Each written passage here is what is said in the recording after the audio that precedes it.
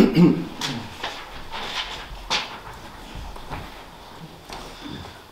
relevancy and the relativity of time. That time is relevant, of enormous impact, is beyond debate. Often time dictates when we eat, sleep, work, and play. Many of us are very dependent on our clocks and watches and time shown on cell phones to get us through the day. On the other hand, time is also relative, depending on one's perspective and situation in life. There are those who seem to have too much time on their hands, and the moments of each day pass at a snail's pace. The lonely, the isolated, the imprisoned, the fearful, the invalid and infirm, the depressed. By contrast, there are those who believe they have all the time in the world, time to pursue their dreams, to raise their families, to build their nest eggs, and sadly, all the time in the world to order their spiritual lives. Maybe you've heard someone say that people seem to be more involved in worship and Bible study later in life when they have more time. Unfortunately, this is often true. People wait until something in their aging life causes them to recognize the need for God's Word. But this idea of having more time is also wrong. We all have the same amount of time each day, each week, each year.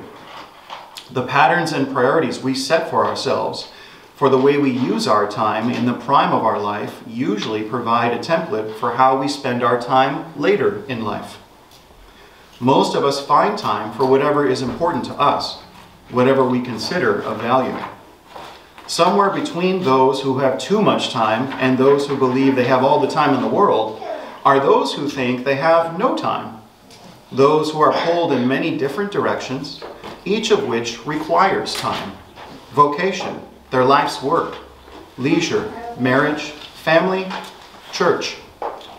These, with hectic and hurried lives, can find special comfort in the psalmist's words, "The Lord will watch over your coming and going, both now and forevermore."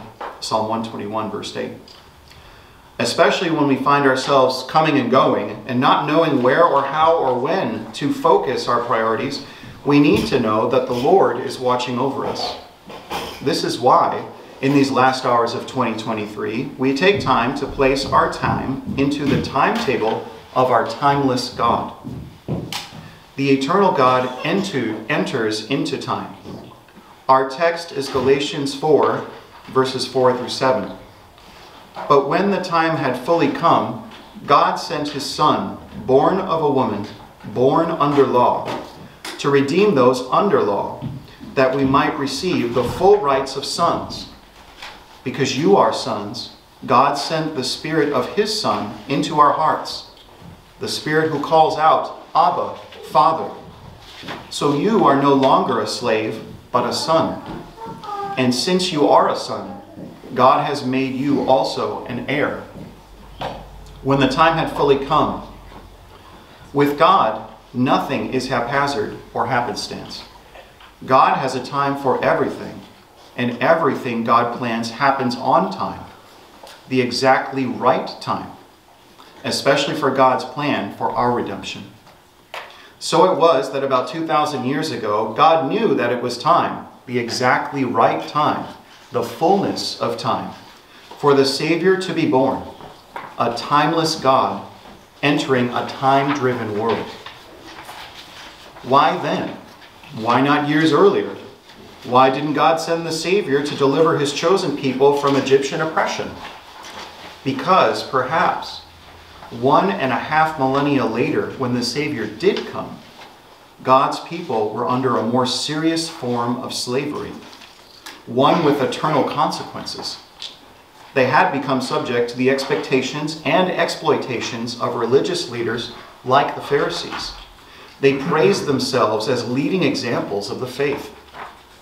They deluded others into believing that their self-serving piety pleased God. Their religion became synonymous with rituals and rites and rigid rules and regulations. There is no greater bondage of our will and spirit than seeking to satisfy God by ourselves. There is no greater spiritual enslavement than to believe that we are in charge of our eternal destiny. If, even for a split second, we believe that our relationship with the Lord and the fate of our salvation is dependent on the type of person we are, what kind of father or mother, husband or wife, pastor or plumber, how good or effective or productive or kind, we would be more oppressed than the lowliest, most subservient slave. That's why the Father sent the Son into the world in the fullness of time, namely, to redeem us from the curse and burden of the law and place it squarely on the shoulders of Jesus. He, born of a woman, fully human and fully divine, was also born under the law. He kept the law perfectly, not the superficial mandates penned by the Pharisees, but the letter and the spirit of God's holy, piercing, and penetrating law. It is impossible for us to keep the law. We can't even get past the first commandment, you shall have no other gods, let alone the other 9, without saying, mea culpa, I am guilty. Christ's keeping of the law is a necessary part of his act of salvation. Even that perfect life was not sufficient to meet the criteria established by God for our salvation. The only Son of the Father also had to pay the price of sin's consequences, and so he did on the cross of Calvary, taking our sins upon himself, literally and spiritually dying our death. As we know and believe and confess, our sin and his death could not hold him as a slave in bondage. Easter, resurrection, new life, and through Christ's holy life, sacrificial death, and powerful resurrection, we are called sons and daughters of the Almighty God. We have been given the incredible invitation to call the God who created time itself, Abba, Father. In our terms, something like Daddy or Papa. For if we are God's children, then we also are God's heirs, inheritors of life forever in heaven. This message is simple and straightforward law and gospel, sin and grace, bondage and freedom. It is relevant for all generations, for all years, for all time. It transforms the temporal into the eternal. It puts into heavenly perspective everything with which we concern ourselves during this brief time that we are citizens on earth. There is no more appropriate way to conclude one year and invite a new one than with the assurance that we are God's children, beloved of the Father. He, the source, the ending He. This sermon's theme is a line from a hymn normally sung during the Christmas season, yet appropriately for all seasons. It takes our speck of life here on earth and places it within the framework of the unimaginable, incomprehensible expanse of God. Of the Father's love begotten, ere the worlds began to be, He is Alpha and Omega. He, the source, the ending He. Of the things that are, that have been, and that future years shall see, evermore and evermore. He, the source, the ending He. Ending here means completion, perfection, fulfillment. He, the source and the fulfillment of life itself. Christ our Lord has been with us since before we were born, and shall be with us when our time on this earth comes to an end. And for certain, Christ is with us now at year's end and New Year's beginning. Actually, there is no ending for our lives, for remember, we inherit eternity.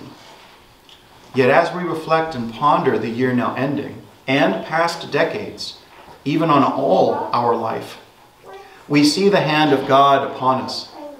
Can we dare enter a new year without an ever-deepening relationship with the eternal Christ?